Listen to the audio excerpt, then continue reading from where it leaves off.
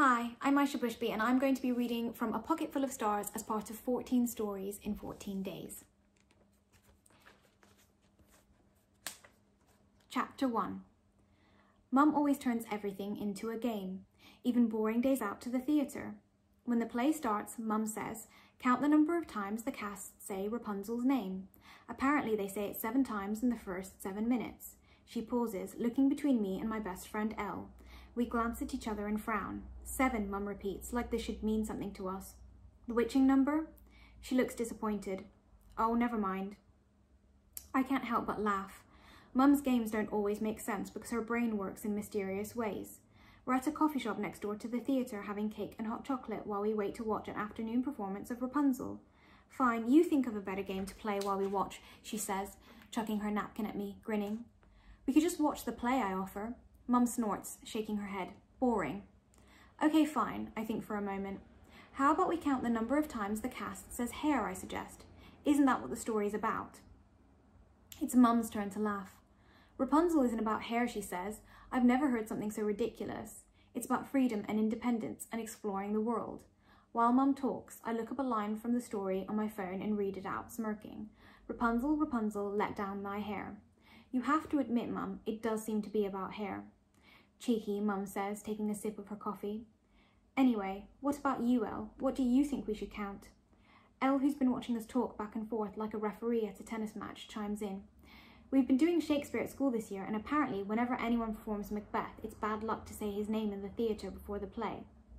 Mum looks genuinely interested. Yes, I have heard this. But also, did you know?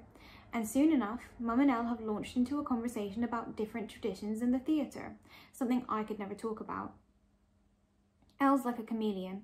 She always knows what to say. She changes personality depending on who she's around and can talk to just about anyone, like Mum. I'm just a plain old lizard, darting into the corner of every room I enter.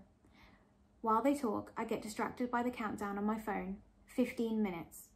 That's when tickets to the biggest video gaming convention of the year are released. Dad promised he would go with me if I could get us both tickets. I've been saving up my birthday money for it. The thing is, they can sometimes sell out in minutes, so you have to be quick. Hurry up, Sophia, Mum calls. I look up and find her at the door of the coffee shop tapping her feet, impatient to leave. Mum and I look so similar we could almost be twins, apart from our hair and my glasses. We both have olive skin and brown eyes, except Mum has black curls that float down her back, whereas my hair hangs by my waist in limp waves. Mum, the play doesn't start for another half hour, I protest. Secretly, I want to stay here long enough to buy the tickets before we go inside, but if I tell Mum that, she won't understand. I want to find our seats early, get comfortable, and that takes half an hour? Mum sighs, opens her mouth to retort, and then storms out of the coffee shop. I can't help but roll my eyes. Mum can be so hot and cold sometimes, like a sunny winter's day. Things can be going really well, then suddenly everything changes.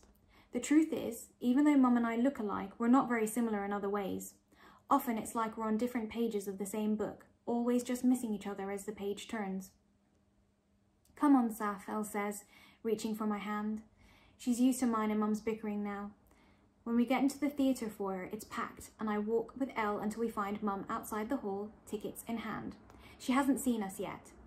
Elle says she's going to pop to the toilets quickly, so I stop for a moment and watch Mum standing there alone. Her eyes are far away, like they're in a different world entirely. Mum's been so intense about this show, more than I've ever seen her before. You'd think we were going to the West End, not the local theatre in our tiny town. A member of staff approaches her and Mum's eyes focus again. No thank you, she says when the woman asks if she needs any help. I'm just waiting for my daughter and her friend. Then she comments on how lovely the woman's earrings are, and her face lights up as she tells Mum that she made them herself. Soon enough, they're in a full-blown conversation about jewellery making, even though Mum knows nothing about it. Mum's good at talking to people, being a lawyer. She knows exactly what to say at all times. I'm different. I only know how to express myself in video games. Instead of words, I use spells and incantations. Once the woman leaves, Mum's face falls into a frown. She checks her watch and glances anxiously across the foyer, just as Elle taps me on the shoulder. Then Mum sees us, except she sees Elle before me, because she stands out way more than I do with her bright red mane like a beacon of light. There you are, Mum says, relieved. but I can hear the annoyance in her voice too. I check the time. 5 minutes until the convention tickets are released. I'm just going to the toilet, I say. Be back in a second. Mum lets out a noise that sounds like a monster is living inside her. She hands me my ticket, barely looking at me now. You'll have to find your seat alone, she warns, like I'm 5 years old and not 13. Once Mum and Elle have disappeared inside the hall, I run back outside the theatre and into the coffee shop again, where they have Wi-Fi. I log into my account and watch the countdown. 2 minutes. Do you want a drink? The person behind the counter asks. I stare at him blankly. You're not really supposed to be in here without a drink, he clarifies, a little more sternly. I hate being told off. My eyes dart between the coffee shop guy and the countdown on my phone, and I panic, frozen. I try to open my mouth, but it's like it's glued shut. I'm not good under pressure with strangers, so I just shake my head and run back out onto the street. Stupid Saf, I think, feeling embarrassed. If Mum or Elle were here, they would have been able to talk to him and say, yes, just an orange juice, please, and buy the tickets to the gaming convention, and everything would be fine. Instead, I stand on the street for 15 minutes where the Wi-Fi doesn't work and there's hardly any signal. I try to load the page over and over until all the tickets have sold out and the page shows a big sad smiley face with a pop-up bubble that says, maybe next year. To make everything worse, by the time I get back to the theatre, the play's already started. Mum's going to be furious. I slip into my seat after stepping on about 5 people's toes, almost knocking a drink out of someone's hand and getting a few tuts from older men and women.